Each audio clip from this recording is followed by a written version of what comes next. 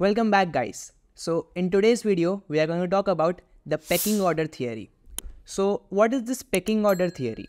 Let's break this down. So let's take an example. You want to buy the new iPhone 15 and there are three options available: Flipkart, from Amazon, or from the Apple stores. From where will you buy it? The place where it costs the lowest, right?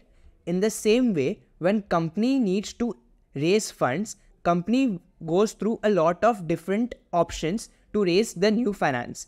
So pecking order theory states the order of finance in which the company should raise to minimize its cost.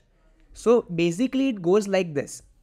The first rank here is retained earnings. Why retained earnings? Because retained earnings are the accumulated profits and losses of the company which they have collected over the years. So the retained earning does not have an external cost because it's the company's own funds. So the first preference is given to retained earnings. After that, the second comes is debt.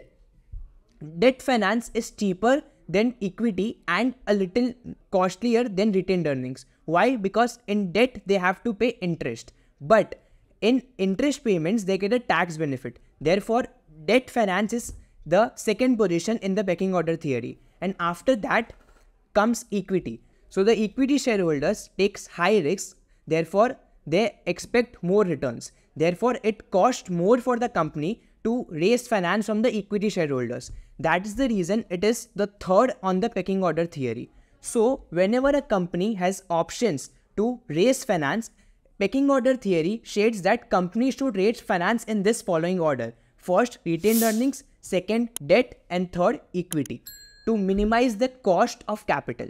Thank you so much.